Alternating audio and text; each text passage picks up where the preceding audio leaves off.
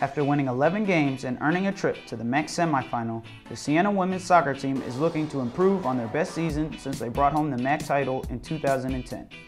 I think the expectations are high. The group's excited. We've had a good preseason. At the beginning, of course, a MAC championship is the ultimate goal, and there's a lot of steps leading up to that, so we'll get it started this weekend. Our expectations are high. We had a lot of success last season, and I think we're just going to build off of where we ended. We got to the semifinals of the MAC, and we fought hard, and I think we're just going to start from there and keep building. Last season ended, we were really excited with how it turned out and had big expectations for this year. This season we have our goals set pretty high. We're looking to win this one. The Saints graduated 6 players, including their top 2 goal scorers, but returned a solid core in the midfield, defense, and goal, led by senior goalie Taylor Booth and senior back Anna Grant. Taylor has been the starting goalkeeper the last 2 seasons, has really improved every year. Confidence is very high right now, so expecting a lot out of her, and I think she's up to the task.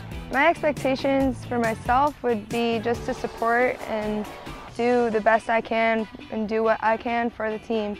We're a unit back there in the defense. We have a lot of experience coming back. We're just going to work together and kind of hold strong for the team, and whatever I can do to help our success, I'm going to do. Anna's been playing every minute the last couple of years as well in the center back.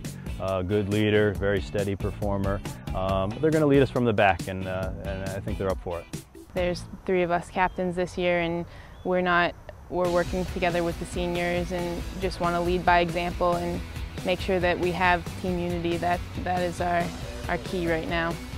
And as seniors, Grant and Booth have given thought to the legacy they'll leave behind. I'm just going to take it game by game. The legacy I think our whole senior class would like to leave is just having really good team chemistry, team unity, and working together. A MAC championship, for sure. That's how it needs to end. No excuses.